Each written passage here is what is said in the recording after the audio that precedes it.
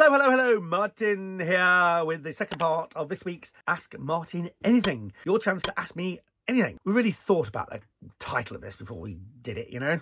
Can't you tell? Ask Martin Anything because you can ask me anything. So let's start with Christopher Peacock with a case in point. Hi, Christopher. Hi, Christopher. Why did I say hi, Christopher, twice? I don't know, because I thought he said hi, Martin, but he didn't. So I preempted in the beginning, which wasn't there. Where do you stand on... For a very off-the-wall question, where do you stand on pineapple on pizza? It's a bit unusual, isn't it? Do you like it? So why does pineapple on pizza get such a bad rap? I mean, admittedly, it is the only fruit that generally appears on a pizza, because there's like, you don't ever see like nectarines or mandarin. What are those things you get in tins? Orange. When they're little. What's that called? A tangerine? But they're not called tangerines when they're in a tin, are they? Put a picture up. Well, of course, I can't see it because that's put in afterwards. Whatever. Anyway, the point is that you don't ever get those on pizzas. So it's just pineapple. You know, I actually only on a Hawaiian, right, which is obviously pineapple and ham.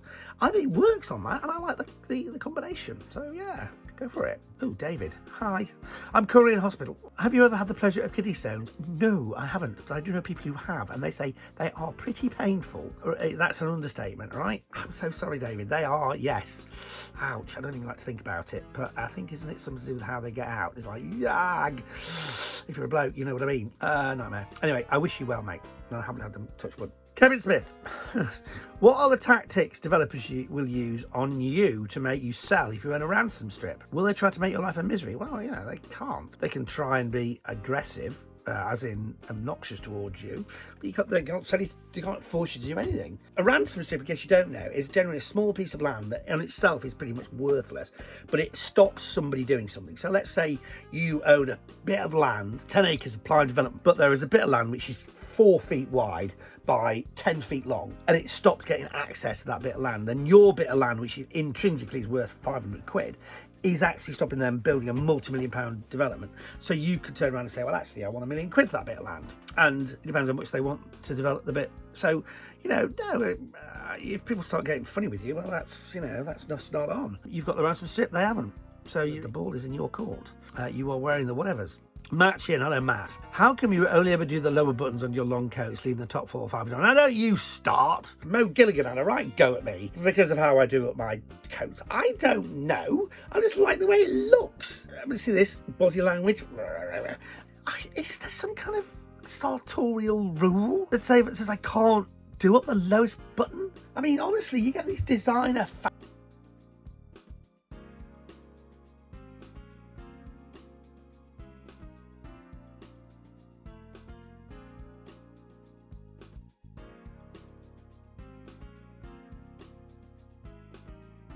Liz, hello Liz, what are you having for your tea?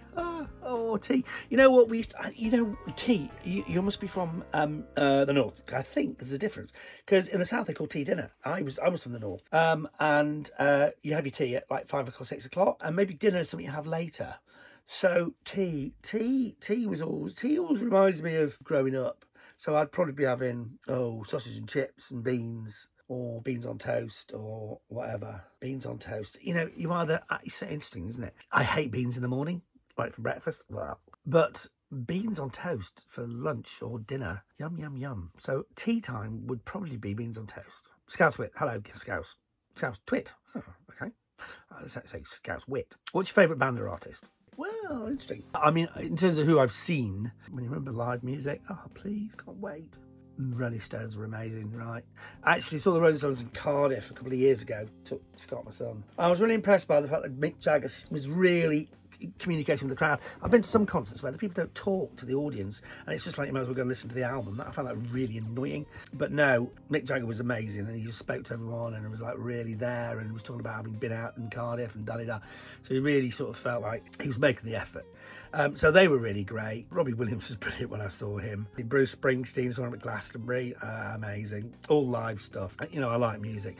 I like live music. Actually, here's an artist who probably is the most, if I had to pick out one artist, just generally almost not a lot of people know about, but I absolutely love. This guy called Al Stewart, most famous for a song called Year of the Cat, but he did loads of other stuff. There's an album called Time Passages, if you get a chance to listen to it. It's truly amazing. He's got a very interesting voice, but his music is just, but it works, and it's just phenomenal. And it's got lots of, the lyrics are really interesting and all sorts of stuff. Melanie. Hello, Melanie. Hi, Martin. How did you feel after having your COVID vaccine? Any symptoms? So I had a very sore arm for 3 days. No feelings specifically of illness. Now, I've got my second one coming up in a bit.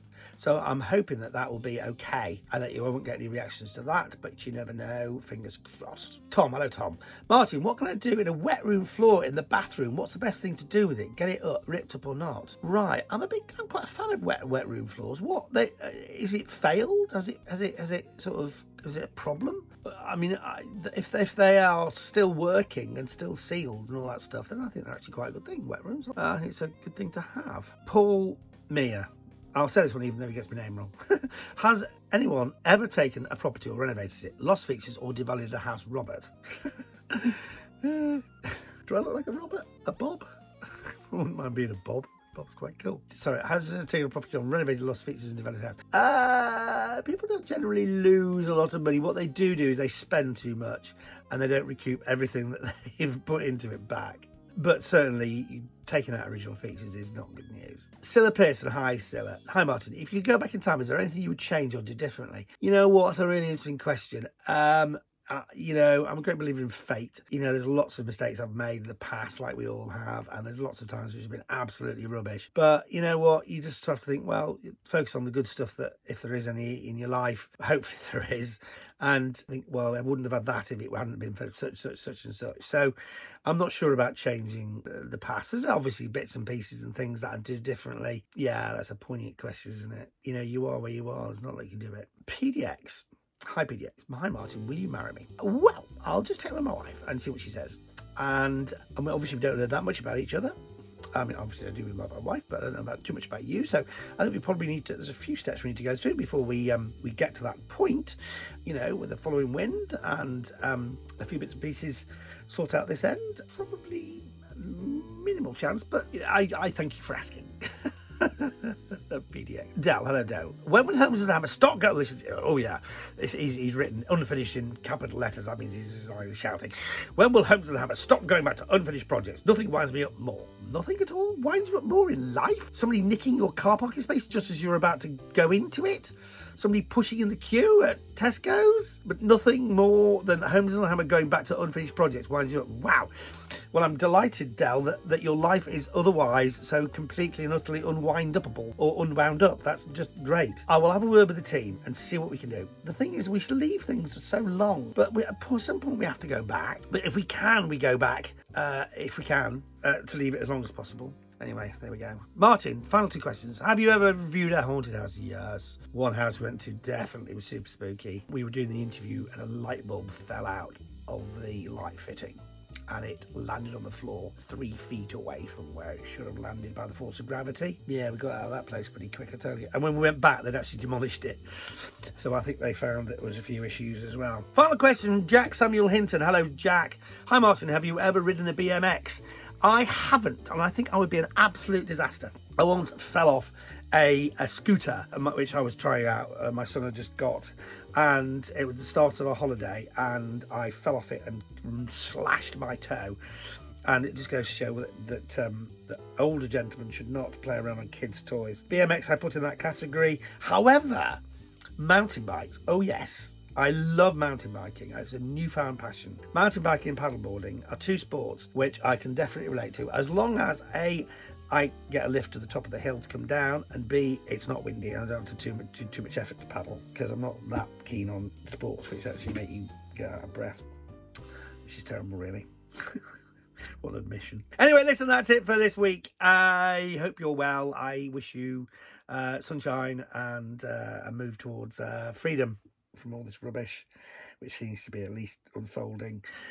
Make sure you like this video, make sure you subscribe to the channel, and Ask Martin Monday is the hashtag for Mondays when you can ask me anything on Twitter at TV Martin Roberts. But for now, look after yourself.